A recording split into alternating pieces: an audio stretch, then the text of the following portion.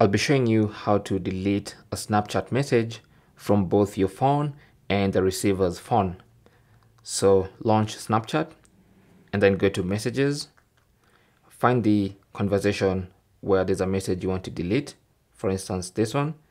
I'll tap on it and then I'll long press on a specific message and this little menu will pop up.